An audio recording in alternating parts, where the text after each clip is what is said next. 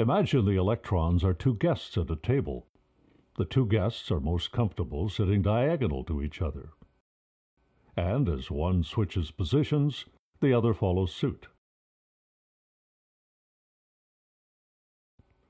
Now place a row of tables of the same configuration beside the table with our guests, and you find that those tables match the first table's configuration, even though the positions are changing unpredictably.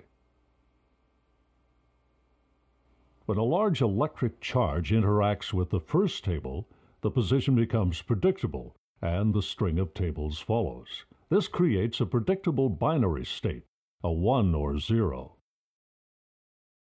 When the rows are aligned and placed in strings, the binary results of the electrons can be efficiently sent into a computer, which can be thousands of times smaller and more energy efficient than our current computers while computing the same data.